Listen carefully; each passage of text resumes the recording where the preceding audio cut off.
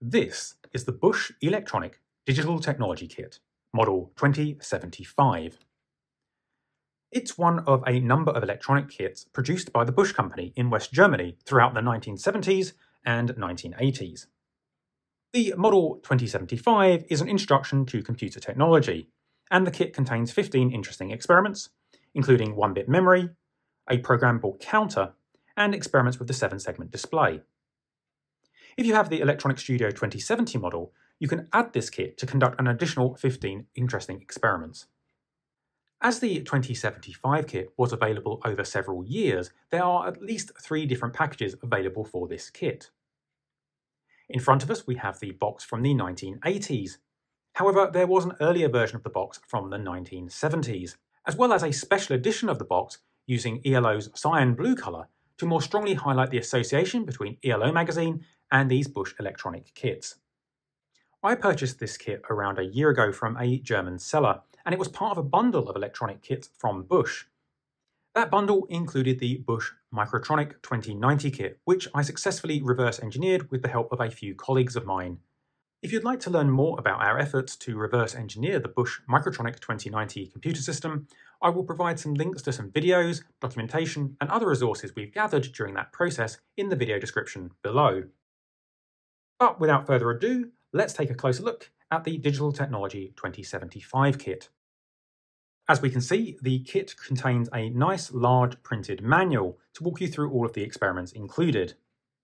If we take a quick flick through, we can see that for each experiment there is a schematic, a board layout diagram, as well as these nice illustrations to make the text more understandable and approachable. At the back of the manual there are some advertisements for related kits, including the aforementioned Busch Microtronic. There is the Studio Center, which would have been the main component that you could add this onto, as well as a few other kits that were available around that time. I think there are some interesting ones here that allow you to add your own components into the board using these plug-in boards, as well as your own ICs using this IC adapter. There is of course an order list here allowing you to order those parts, as well as a leaflet here inviting you to subscribe to ELO magazine. The kit is based around pluggable modules that plug into these plastic baseboards. The baseboards don't provide any electrical connection, but allow us to plug various modules and components directly into them for alignment. To connect components together, we would use a wire and poke them in these small riveted holes and affix them using these plastic plugs. We'll take a closer look at this approach when we build some circuits later in the video. It is worth reflecting on the distinctiveness of the approach taken by Busch here. By placing the components on individual modules and allowing them to be moved around the baseboard, the circuit can be laid out logically, but still connected using short pieces of wire. We can compare this approach with that used by Radio Shack for its science fair kits in the United States. Here we have spring terminals and short pieces of wire to connect the components, but the fixed layout of those components means that the schematic bears little resemblance to the circuit you eventually assemble. We could also compare this to the Denshi block system popularized by the Gakken Company of Japan. Here, each of the components are embedded inside a small plastic block with metal terminals on each of the sides. This allows the assembled circuit to bear a resemblance to the schematic diagram in the manual. Unfortunately, it does mean there are a few flying wires leading off some of the components to allow certain connections to be made, which are superfluous in individual circuits, as well as requiring significant numbers of these wire link blocks to allow us to connect the individual components together. As you can see, the kit contains a fairly small number of components. We have a battery holder for a PP3 9V battery, and I have a Duracell available just here. We have a button. We have 2 1 kilo ohm resistors. We have an LED, a 100 nanofarad ceramic capacitor, a 100 microfarad electrolytic capacitor, an IC gate, and an IC counter.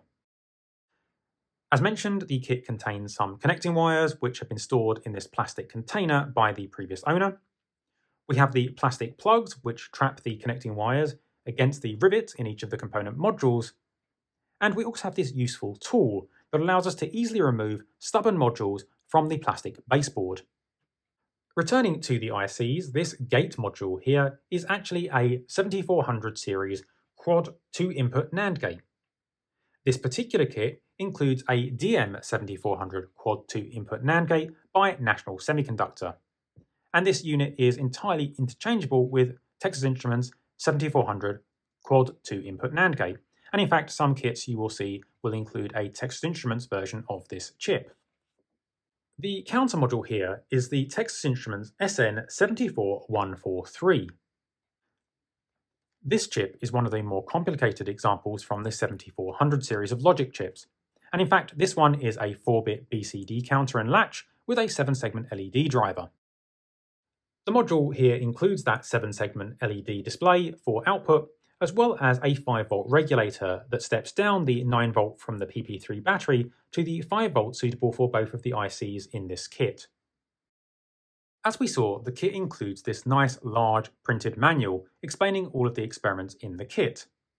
Unfortunately, my German really isn't up to snuff, so I went ahead and took a scan of the manual and have run this through a translator, so I now have an English language version to refer to.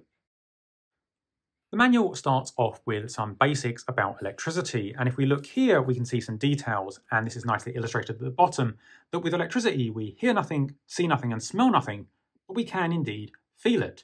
And in fact the manual suggests that the child should lick the PP3 battery to see if they can feel the electric current.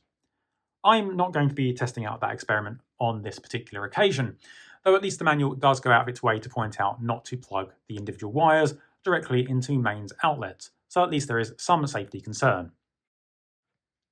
While it certainly feels like this manual was designed to be read through in order to maximise the educational benefit, we're going to go ahead and jump into some later experiments which actually start using that new IC, that is the heart of the Digital Studio.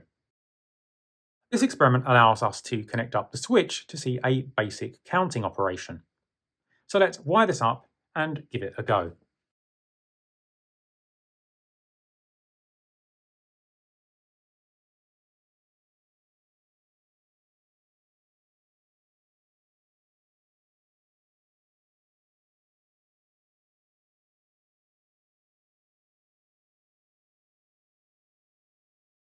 So we've now wired up this first circuit.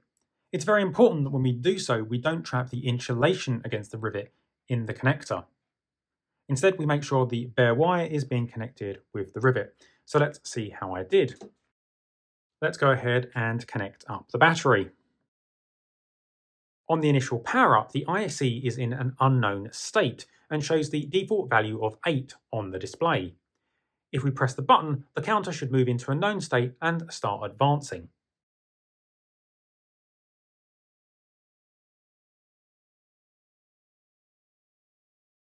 Even though I only press the button once on each occasion, sometimes the counter seems to advance several more steps.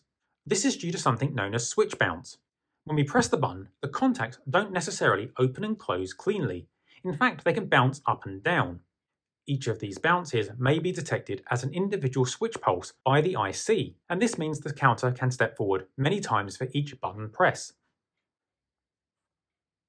To alleviate this problem, we can use a resistor and capacitor, as shown in this diagram here. This allows us to filter out these spurious switch contacts.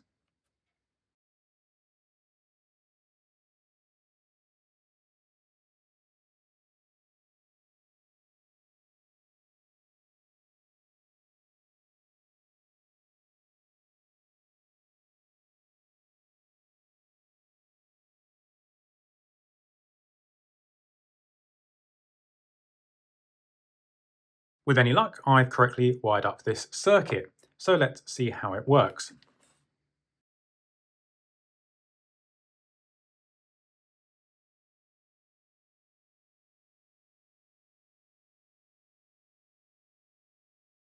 Now, whenever I press the button, the counter reliably counts up by just 1 each time.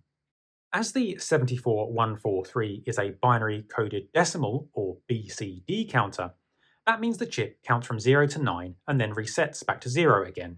But what if we wanted to count to, for example, 5? How would we stop the counter at that point and get it to then reset to 0? Well, that's where having another logic IC like the 7400 might come in. By adding in a NAND gate, we can build a programmable counter. So let's build this circuit and see if we can get the counter to stop at 5.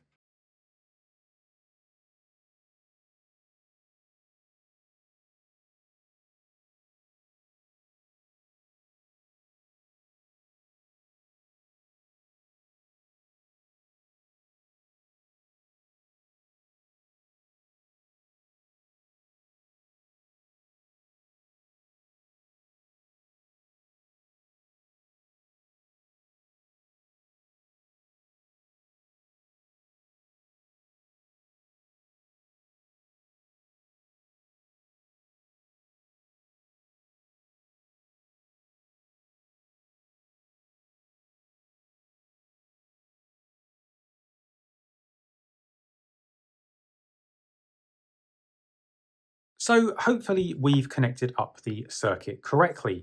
But to actually program our programmable counter, we need to choose where to connect our 2 flying cables to. And that's this lead I have here, which is connected to pin 7 on the gate module, and that's wire 2. And we have wire 1 here, which is connected to the resistor. If we want to count up to 5, we have to connect cable 1 to output C and cable 2 to output B.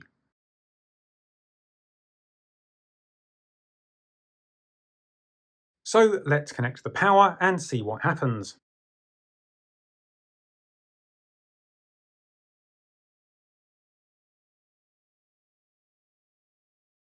Okay, so our counter still counts, but it stops at 5 and then resets to 0. So how does this circuit actually work? Well, if we look at the datasheet for the 74143, we can see that the counter value that's being displayed is also output as a binary value on the outputs A, B, C, and D, and these are exposed on our module just here. In our case, we want to count up to 5. As this means we want to allow 5 to be displayed on the screen, we don't want to reset the counter when we get to 5. We actually want to reset the counter when we get to 6. As a 4-bit binary value, 6 is output as 0, 1, 1, 0. Reading from the right here, what we're looking for is 0, 1, 1, 0. And in this case, we're looking for a 1 on the C and 1 on the B output from our IC. We take both of these outputs and feed them as inputs into our NAND gate. Looking at the function table, or truth table for our NAND gate, we can see that when both of the input values are high, the output will be low, but in all other cases, the output will be high. Returning to the datasheet for our 74143, we can see there is a clear pin. If we look at the details for the clear pin, when low, this resets and holds the counter at 0, but it must be high for normal counting.